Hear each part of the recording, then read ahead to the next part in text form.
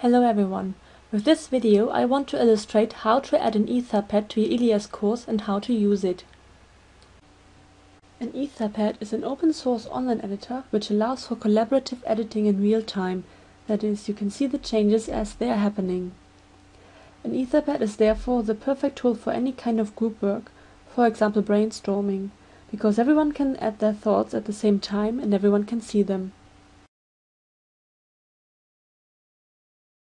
After you have logged into your ILIAS account, you can see all your classes on your so-called desk.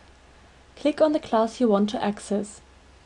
After accessing the class, you see a list of the objects that are part of this class. To add a new object, click on Neues Objekt hinzufügen. You can find the option Etherpad at the end of this list.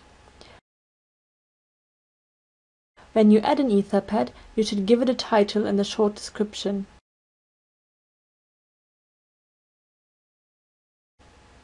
Click on Etherpad hinzufügen to add it to this class's objects. There are two things to be aware of. Firstly, the Etherpad is offline by default. To make it accessible to your students, you have to tick off the option online. Save the change. Secondly, go to Rechte to adjust the settings of the user's rights.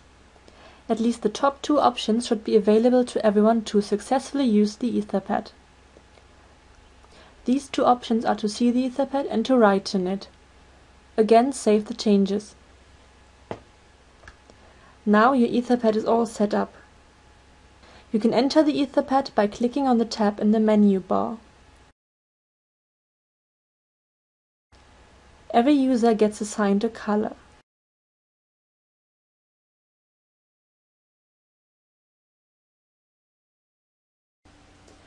When you write, you can also add formatting like bold, cursive and underlined, and you can make lists, both numbered and unnumbered. If you want to undo the last step you did, you can find the button for this in the menu bar.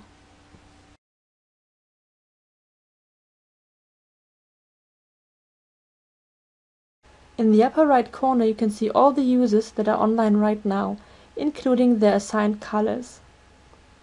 Apart from writing in the Etherpad, you can also upload a text document into it.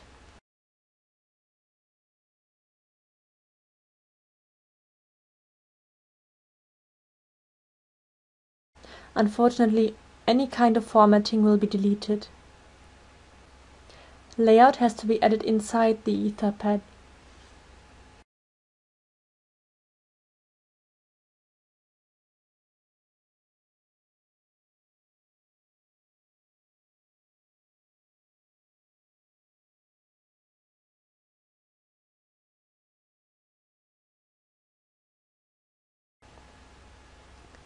Be careful with this button since it deletes all the user's colors.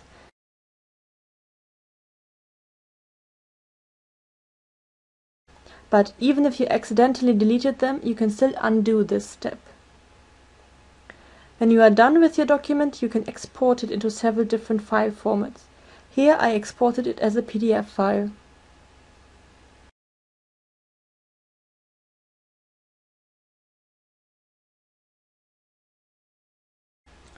The best feature of the Etherpad is that you can work on it at the same time as other users.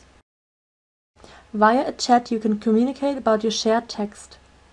The Etherpad is useful for collaborative brainstorming or even joint writing of texts and papers.